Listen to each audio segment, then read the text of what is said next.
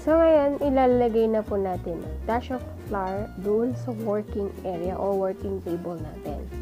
Doon po natin ilalagay ang ating dough. Ayan. So, let's start na for kneading. Kneading process.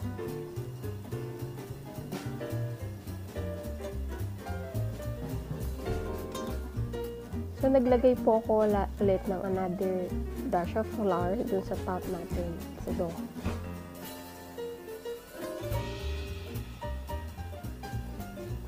For the baking o better dough, so kailangan natin makikita o gawin yung tamang pag-punch ng dough natin.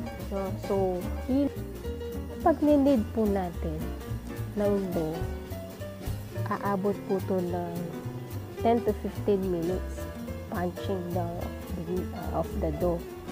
So, medyo bibigyan mo yung pinakalakas mo. So guys, ito yung purpose ng kneading. Kita nyo lang po sa ating spoon. Ngayon po, after natin ma-punch yung dough natin, kailangan natin mag-spread ng oil dun sa mixing bowl.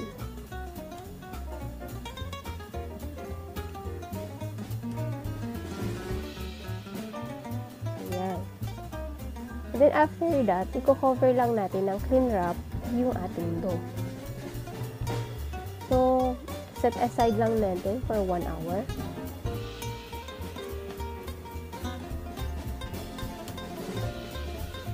Ayan.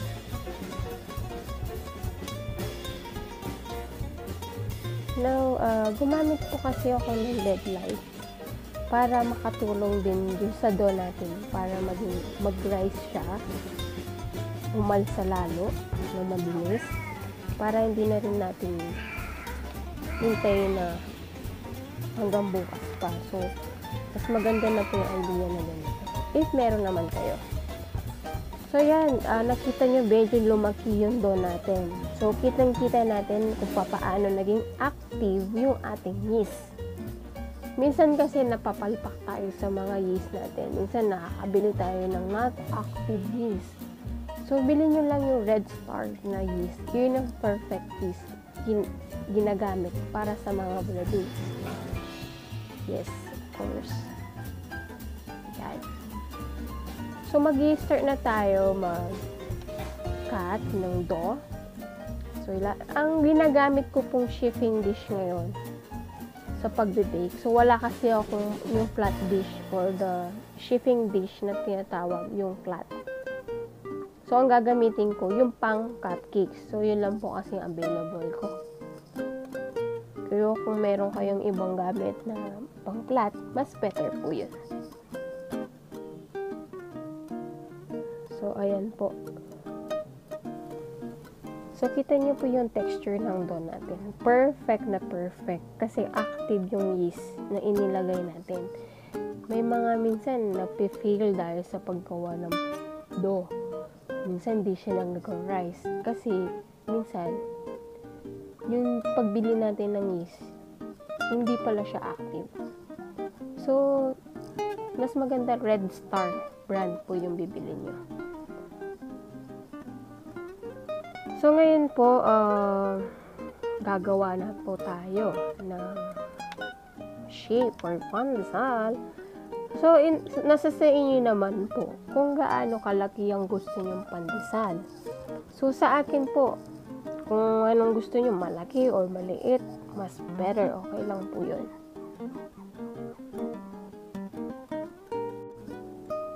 Ilalagay na po natin yung mga breads or the dough dun sa cupcake pan natin. Ayan.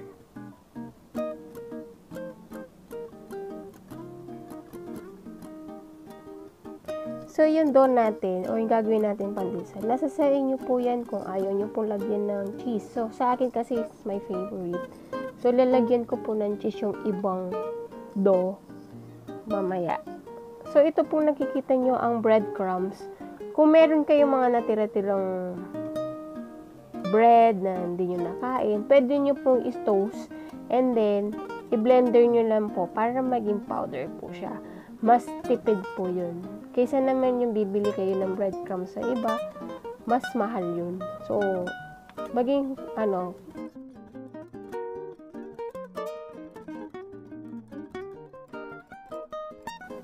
so, yan po. Nakita nyo po, nag-cut po ako ng cheese. Ilalagay po sa loob ng dough.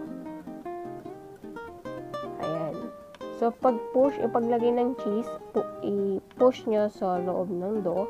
And then, i-mold nyo lang po as parang oblong or gusto nyo, bilog yung pandesal nyo. Ayos lang po yun. Depende na lang po sa inyo yun. So, i-wrap na po natin. I-rest na po natin siya ulit about 30 minutes again para mag-rise ulit yung ating mga dough. Maganda yung texture. So, ito na po yung after ng 30 minutes, ito na po yung itsura ng ating mga dough. So, medyo nag-rise na po siya. Ayan.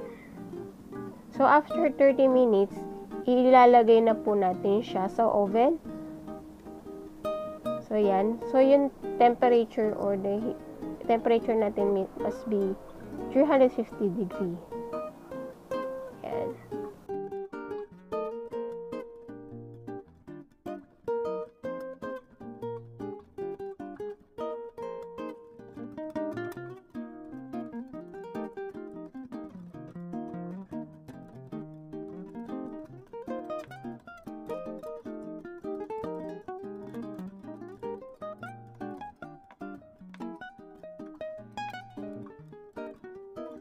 So, yan na po ang ating finished product. Hot pandesal. So, guys, kung nagustuhan nyo ang aking video, please like and subscribe. Then, click the bell button. Ring the bell, guys. Bye-bye. See you again.